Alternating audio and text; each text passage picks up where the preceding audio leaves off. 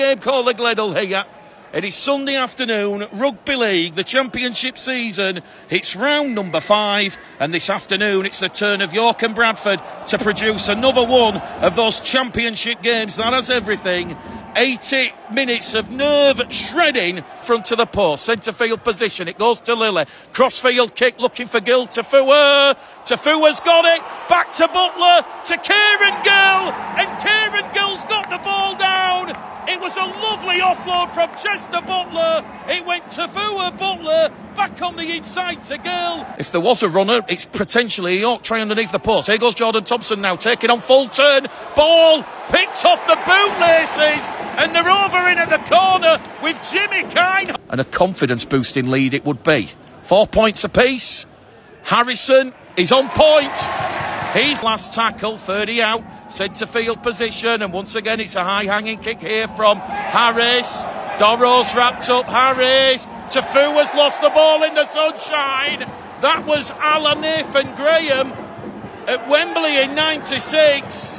Harris and Dorro are having a set 2 in back play.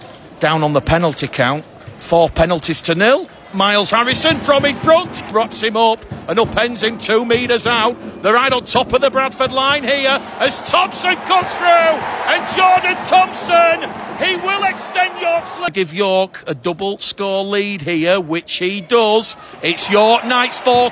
I think he's got too much of a head start. He's gone the distance. As it is, York now. Well, a try here to York really does make things difficult for the Bradford Bulls as Harris takes the line on, and Harris will score from the scrum. And Liam as well involved in that tackle.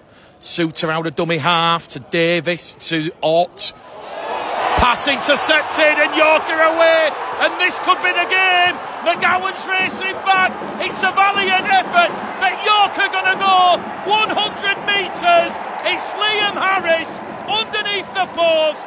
Good clear score lead, which he does. York Knights 24. So the last tackle play here, Harris from in front. He puts an extra point onto the York total with a drop goal. Playing away from the Bradford fans in the second half, but they are going to cross here with Tafua. He's got it down Tafua. No, he hasn't. He's held up. And listen to the noise here from the York supporters. 13 minutes left on the clock. Lily kicks early in the count here, chasing his Paposhe, and Elliot Paposhe has grounded the ball underneath the post. He's onside, and in his first championship start, he has given Bradford a lifeline. Clever thinking from Jordan Lilly, the kicking behind the defensive line. We're in the 67th minute, 12 left on the clock, and Jordan Lilly was out there on the field. His influence and bearing. Tyron Ott now goes to Davis. Davis has broken clear. Davis finds the support. Bradford looking to go in, and they are going to get a late try here. And it's Aidan McGowan. Strap yourselves in.